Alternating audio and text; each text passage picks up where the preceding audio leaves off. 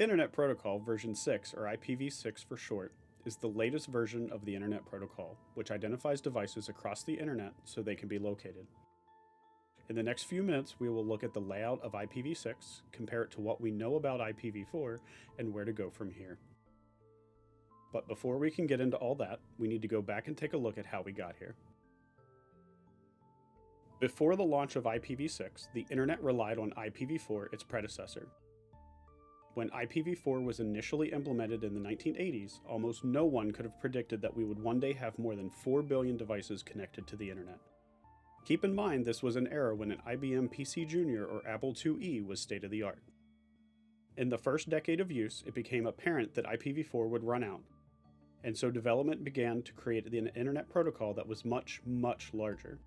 Thanks to the growth of personal computers, smartphones, and eventually even devices like smart speakers, watches, and TVs, we began to run out of addresses even more quickly than we first expected.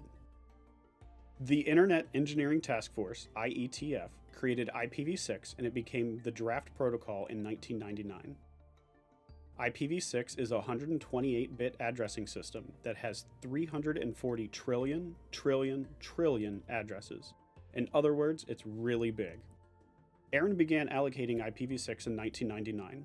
As predicted, supply of IPv4 could not continue to meet demand, and ARIN's free pool of IPv4 address blocks was exhausted in September of 2015. And from that point on, it became more important than ever to begin the migration to IPv6. Let's take a look at IPv4 and IPv6 side by side. First, consider the address size. IPv4 is a 32-bit number, and IPv6 is a 128-bit number. Their address format is different as well. IPv4 is formatted in a dotted decimal notation, while IPv6 is a hexadecimal notation. Between IPv4 and IPv6, the common block sizes and therefore their prefix notations are also very different. We'll come back to block sizes in just a minute. The difference in the number of addresses between IPv4 and IPv6 can be hard to process. IPv4 has just over 4 billion addresses. IPv6 has 340 trillion addresses. That's called an undecillion for those who are curious. You might find that IPv6 addresses are hard to understand, particularly if you're used to looking at IPv4. Let's take a moment to break it down. Most of the time, an IPv6 address is split 50-50 between the network address on the left side and the host or interface ID on the right side. If this were a mailing address, the network address would be the street name, and the interface ID would be the house number. Although there are many different possibilities, this idea represents just one possible configuration. In this example, the first part would be the routing prefix, which is assigned to a customer by ARIN or your ISP. The second part indicates the subnet created by the customer at a site. That third part, the interface ID, is the unique identifier for a device connected to the network.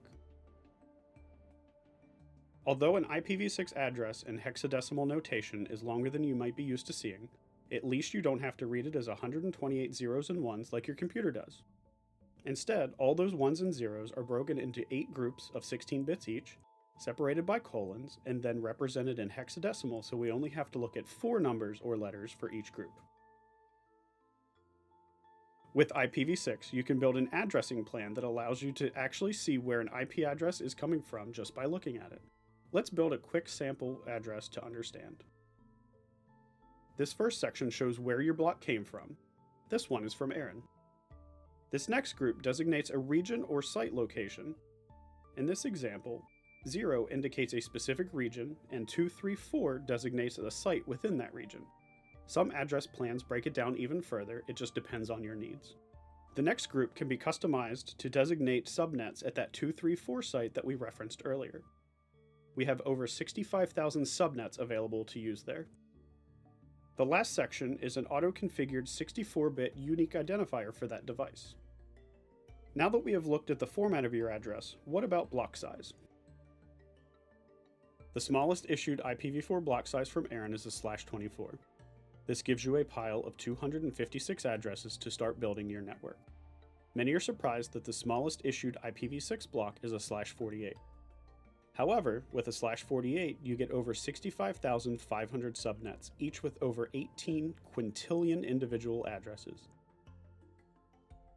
If you receive an IPv4 block from ARIN, that block would help you begin to build your network.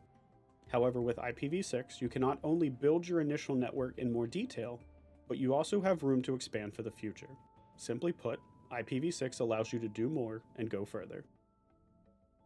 In our webinar, IPv6 Address Planning, Where to Start, and What's the Right Size Block for You, we can help you make sense of this pile of addresses and help you start planning for larger visions as well. Need specific help? We're here for you. You can always reach out to our Registration Services Department via phone or ask ARIN online.